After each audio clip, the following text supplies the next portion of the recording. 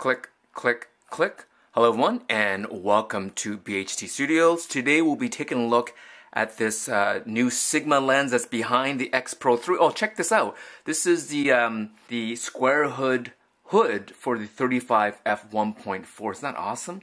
Look at that. And also this is square hood brass thumb rest and retro photo reading shutter button on my X Pro 3 in Dura Black. I love this combination here. And yeah, we're here for the Sigma, right? And so a lot of you guys know I actually did switch over to the Sigma 18-50 f2.8 after doing a pretty concise test comparing this against the Tamron 17-70 f2.8 as well as Fujifilm's own 18-55 f2.8 to f4 and the professional, the red label 16-55 f2.8. And after everything was done and said, the 16-55 2.8 from Fujifilm and the Tamron 70-70 f2.8 optically were superior by a smidge over this lens. But ultimately, I wanted size and weight for my studio. And right now, I'm actually shooting this video with the 16-80 f4, which was my studio lens for many years until this came along. And so this basically replaced the lens I'm using right now. But to shoot this video, I needed to hold this lens, so I had to switch back to the 16-80. But this has become my main lens, and I always wanted this to have a companion lens, something that was wider. And so when Tamron came out with their 11-20, super excited about this lens. I ultimately just ended up letting Chris Janakis, Chris Meets Chris, to use it because he really loved this for vlogging. And right here I have my faithful 10-24 f4 that I've traveled the world with this lens here. But I wanted Sigma to create something that would basically kind of match up to this lens in the ultra wide field. And of course, they did so with this new lens here, the 10-18 f2.8 DCDN. And so it perfectly complements this lens here. And so let's start the unboxing right away. And so actually there's a couple things here. So it's a 67mm filter thread, and it's the part of the Contemporary series. And here we go, for Fujifilm X mount. And we'll see it on the lens as well, but unlike a lot of Japanese camera manufacturers, Sigma still makes all of their lenses thus far made in Japan. And so that's actually, it's kind of a selling point as well. And so let's open this up. Looks like all the other Contemporary series lenses. Decent packaging. We have this huge, I think they've been doing this for decades. Just like it's not even a booklet. It's this huge fold out in multiple languages. So it's a little bit inconvenient to read, but you have this here, and I guess this is like a warranty or some kind of a promise. New concept, new line, sure. You guys just want to see the lens, right? As do I. And so here's the packaging here. No more styrofoam, which is nice. And just opens up like this. Man, this lens is tiny. So let's take this lens out. And let's just take out the lens hood. So let's just kind of organize all this here. Grab the lens hood over here. Alright. So all this packaging, there should be nothing else to this. Alright, so let's actually first of all look at these two lenses, take the lens hood off. And so you could see the resemblance between these two. Definitely sibling lenses. The design is the same. It has that kind of industrial, like the lens caps are kind of weird, very industrial, very plain. And in the front here, as you can see, it's kind of like a hidden text until you kind of move it. You can see that? And so on the bottom here, it says made in Japan. And on the top here, I can barely see it there. Can you see that there? Then it gives you all the specs of the lens over here. And that's the same with the 18-50. See, that's kind of hidden. So in terms of styling, it has this industrial look, which I like. And man alive, look how it's even smaller than the 18-50. Look how tiny this is. And we'll compare it with the other two lenses as well, but so far, very impressed with the build quality. One thing is this does use the reverse. So at 18, the lens is zoomed back, and at 10, it actually moves forward. So this is kind of a weird design. I'm not used to it. I think the Tamron does the same. Let me just see this here. I think the Tamron does the same here. Yeah, see, the Tamron does the same. At 20, it's zoomed in. and at 11. So maybe it uses similar optical design, perhaps. But let's take a look at this again, and here's the lens hood. And I think there was a thing about this lens hood where it's no longer a twist and lock, it's just push in. There you go. So that will kind of take time getting used to. See, now I don't even, how do you take it off? Also, it's a very slight twist. So you kind of push it in, it's on, and then you twist it slightly and then take it off. And so I think it looks handsome. I think of these lens manufacturers that make these plastic lens hoods, because of that kind of that ribbing on the hood, it makes it feel a little bit more premium. In general, I still might not use it, but even with it on, I think it looks pretty handsome. So let's just take that off, and again, let's just put it next to the 18 to 50. So look at that. Basically, you go from 10 to 18, and then 18 to 50. Maybe just go this way here. There we go. So 10 to 18, 18 to 50. What a great combination. f2.8 constant. And so if you are a Fujifilm shooter, and it's nice that they pretty much launched this about the same time as the Sony and the Leica L mount in APS-C crop mode. And you know, if you want a quick overview, optically it's gonna be the same as the Sony and the Leica L mount, but you know, check it out. It seemed like most people with Sonys were using full frame Sonys in crop mode. I think Gordon Lang, I'll put his video linked down below. He did a pretty concise test on this lens here, and sort of what I kind of noticed with even this 18 to 50 compared to the Tamron and Fujifilm's own native is about the same, which is optically this isn't going to be as good as the Tamron, but you could forgive it because of its size and weight. In fact, let's just take a look at the size-wise. Let's just take the lens cap off the Tamron here. I mean, look at that, right? So obviously you are getting a slightly wider range, 11 to 20, so you don't go as wide with this one. And I did notice the difference. Check my video where I compared the Tamron to the Fujifilm for vlogging, as well as with the Viltrox 13mm f1.4. I did notice that I noticed a difference between 11 and 10. There is a difference, and so I even said in that video, I'd rather go a little bit wide than a little bit more telephoto. And this going to 18, you guys know that 28mm equivalent is my favorite focal length. So this going to from 10 to 18 is pretty darn sweet. But again, look at the size.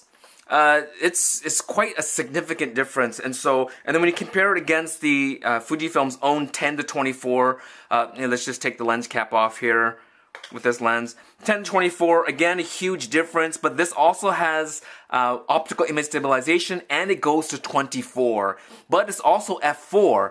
And this lens has been with me all over the world. This has been my most used Fujifilm lens. In fact, when I travel, I typically travel with the 10 to 24, and then I take like a 30, like a prime. And right now my main prime is going to be the 35-1.4. So these two would pretty much cover everything that I need when I'm traveling.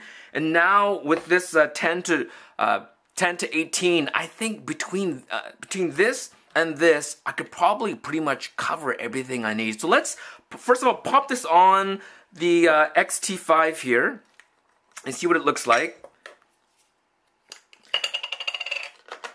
Here we go. So X-T5 with the 10 to 18, I mean, look how compact that is. It's already, again, even with the 18 to 50, it's so compact, but this is even more compact. And when you put the lens hood on here, it just actually looks pretty handsome. What do you guys think? Pretty darn handsome. Great for vlogging if you are a vlogger, especially getting that 2.8. You put an ND, variable ND filter on here, but as well as for landscape. I've done street photography, quite a bit of street photography with this 10 to 24. I'll insert a couple of my favorite photos, but you know, you can shoot street with an ultra wide lens, and there are some situations where having something ultra wide is great. So I am looking forward to traveling with this lens and seeing what it can pull off. And because of the size and weight of these things that are reasonably small, I don't mind actually carrying this, and the 35-1.4. I think that would be great. So really looking forward to use this. And another thing I want to do is actually just weigh the lenses here. So I do have a scale here. Thank you, Chris from Revolver Coffee, for giving this Fancy Pants coffee scale here. So let's just zero this out, and let's just have this lens only, no caps, no front or rear caps. This is the Sigma 10 to 18 f2.8 constant. and we are getting 249 grams on here, all right? And so I think that is what Sigma says on their website. Now this is the Tamron 11 to 20 f2.8, and this one here is 335.5 grams, so definitely heavier, and you can feel it. And finally, I think this will probably be the heaviest, Fujifilm XF 10 to 24, and this is 405.4. It is f4, has a wider range, and it has optical image stabilization. And as I mentioned, this also has a, well, it's not a marked aperture ring. The new version is, and the new version is actually WR. This one here is not marked, but you do have an external aperture ring and access to turning OIS on and off over here, and as well as aperture auto mode over here. And so this is a really well-built, mostly metal lens. So I'm not really trying to compare build quality, but in just terms of size and weight again. So 405, 3 something, and 249. So that's a huge difference. And again, looking at the size here, comparing the Fujifilm, and then again, comparing it to Tamron, I think that's really what you're looking at. If you're looking for size and weight, I think you just can't beat the Sigma. If you're looking for optical image quality, my guess, based on all the reviews I've seen so far, is that this will outperform this lens here.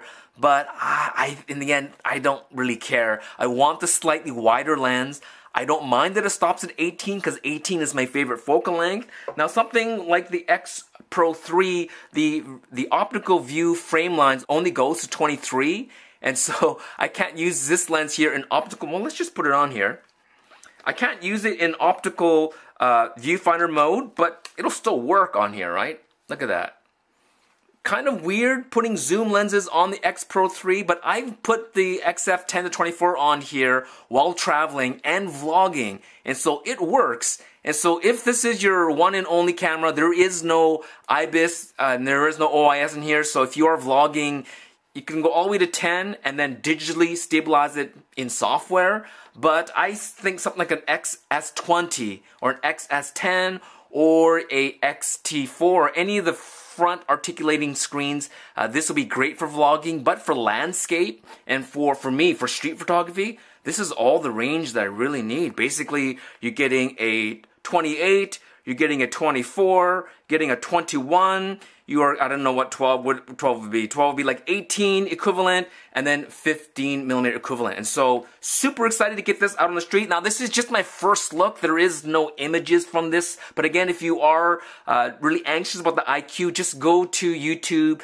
type this lens in. Most of it is in Sony, but again, I think Gordon Lang used an A6400, so it does have an APS-C sensor. That'll give you a better idea of the optical image quality of this. But I'm looking forward to testing it and really testing it against the Tamron 11 to 20 and Fujifilm's own 10 to 24, which has been my main travel lens for many, many years, including my recent trip to Stockholm. This is the lens I took, and the 35-1.4. That's all I really need to travel. And so for me, I think maybe these two, and maybe including the 18 to 50, sorry, f2.8 would be basically, 2.8 will be the slowest speed I have. And so I think that's going to be my new travel kit. And so thank you so much for watching. Stay tuned for a Fuji level article as well as in the field vlogging. This is my first test vlogging with the Sigma 10 to 18 at f2.8. Just look at the specs here at f2.8. Set at 1/60th of a second shutter speed because I am shooting at 30 FPS, 4K, and then I have it on auto ISO, which is at 640, which is the minimum for the settings for this video. And then I do have a variable ND filter here. So this is like wide open variable ND, and so even without this, it still would be way too bright. And so I'm actually, this is pretty good right here at f2.8, but just to kind of show you the bokeh of f2.8 using this lens and just kind of vlogging around, it's not too bad. And here we go. So I'm at 10 mil, and now I'm at 12 mil. I think 12 mil is probably, in general, from outside, I can kind of safely pull my arm out as far as I can. But if I was in a restaurant, really tight space, I would definitely go wider like this. like that. But it is nice to, so I'm at 10 mil here. All right, now switch over to Fujifilm XF 1024 at f4, 1/60th of a second, ISO 640. But again, I have this variable ND filter, so wide open. It's like this. It's still a little bit overexposed, so it's pulled down a little bit like this. And this is what it looks like. And I'm not sure if you can tell the difference between f4 and f2.8 in terms of bokeh. If I was maybe in a more confined space, it would be a little bit better to see. And as well, between these two lenses, one stop in terms of brightness. So if it was much darker, and I'll do different tests in low light, maybe like inside my car, having that one stop is useful. And so this is what this lens, and also it should be about the same width, right? Same field of view, 10, and then here's where I said 12. No, see, this goes from 10 to 14. And so you have to kind of guess 11 and 12, where the other lens with the Sigma is a lot easier. But I feel comfortable around here, I think, if I am outdoors. Even 10 outdoors is fine. This is nice. And then this goes, of course, all the way to 24, which is nice if you need it. It's a great all-around lens, not just for vlogging or architectural wide angle. 24 is about a 36 mil equivalent, so that's pretty darn good, but vlogging is not so good. I'd want to be down around 12 here, but let's go to 10. All right, so from here, let's switch over to the Tamron. All right, switch over to the Tamron 11 to 20. It protrudes out quite a bit more, so it feels like it's closer, but I am at 11 mil. It is a little bit narrower field of view versus the Sigma and the Fujifilm, but only by 1 mil. But I think even in the other video I did with this lens, you could see the difference between the Fujifilm and the Tamron, the 1 mil difference. And so I'm not sure if you could see that here. And again, I have the variable ND filter, so this is like wide open like this, but the variable ND, it still gives a little bit of ND even when it's at maximum. And I have to bring it over to about here. Looks about right. So 1/60th of a second, f2.8, ISO 640, auto white balance, and this is what this lens looks like. And I am using the X-T4, so there is in-body image stabilization in this video as well, and so that should help. And what do you guys think? Now, for vlogging, of the three that I've done so far, the Sigma 10 to 18 f2.8 is the best. It's the most compact. It's at 10, it actually zooms out, but still it's a very compact lens. This is the most protruding lens. It feels much closer, so maybe a little bit less, probably a little bit better to use in terms of vlogging. The 10 to 18 definitely for sure, but for architectural wide angle, and also this goes to 20, so you're getting closer to, so 20 is going to be like a 30 mil. 10 to 18, I think I like that range. And so let's do one more test, and we'll just switch over right now. All right, this is the last test. This is the Viltrox 13mm f1.4. So just to see, you could definitely see the bokeh difference when you use this. The depth of field is very shallow with this, and this is really good if you are in a low light situation or if you really want bokeh. And I do have the variable ND at maximum darkness here, so you could see here. Let me just turn this here like that. This is as dark as I can make this, and if I set this here, you can see how even at auto ISO it can't handle it, because ISO 640 is the minimum, and so the only other way you can do is adjust the shutter speed, but it's fixed at 1/60th of a second.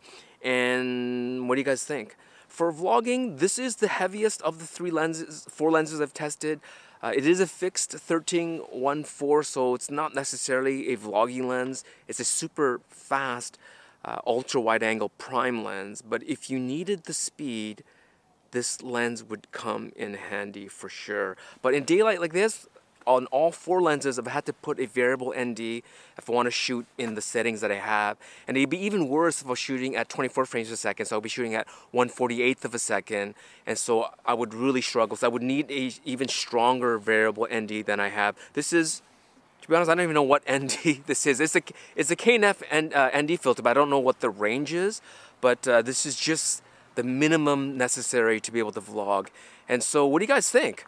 I think in terms of bokeh-licious, obviously this lens here, but overall for size, weight, and range, the Sigma. So let's just put the Sigma back on. Alright, have the Sigma 10 to 18 at f2.8, 1/60th of a second, ISO 640, variable ND, so let's just show you that. That's the maximum ND, and this is the minimum right there. So definitely you need this when you're out and about. There you go. And I'm at, where am I at here? Here you go, I'm at 10 here, and this is 12.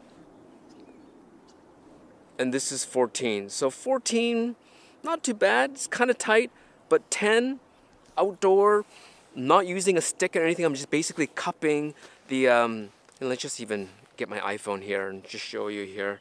Let's grab my iPhone and then show myself vlogging, which is even, looks even crazier. But here we go. This is my setup here. iPhone. Here we have the Rode Video Micro XT4, the 10 to 18 f2.8 at f2.8. You can see all my settings over here, and this is me now walking with the setup here.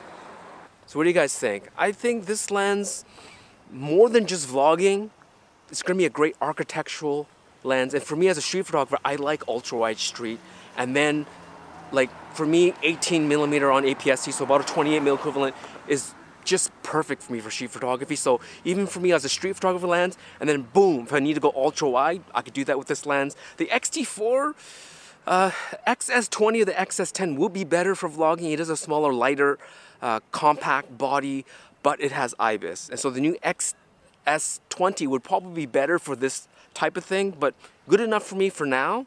And so if you are shooting within the Fujifilm ecosystem, this, and if you vlog, this lens is awesome. And if you also like ultra wide to 18mm, right? So 10 to 18, that's the only, I wouldn't call it negative, but for those that are looking, you can go to 20mm with the Tamron, but it's 11 to 20. The Fujifilm's own 10 to 24 is great as an all-arounder. It's a fixed f4, build quality is great. It's a 72mm filter thread. The rest of the lenses I tested are all 67, which is great, because I'm using an adapter, a 72mm variable ND, and then step it down, so it covers the full range. You don't get any vignetting with this. And yeah, beautiful lens, made in Japan. It's all plastic, but it feels like really well constructed. And optically, I'm gonna have to do more tests, but for vlogging, this is great. So thank you for watching. More tests coming up, especially for stills. I've done some stills tests already. Like the image quality so far. And I'm going to be comparing it with the Tamron and Fujifilm's own lens. And so that's it. We'll talk to you soon. Happy shooting.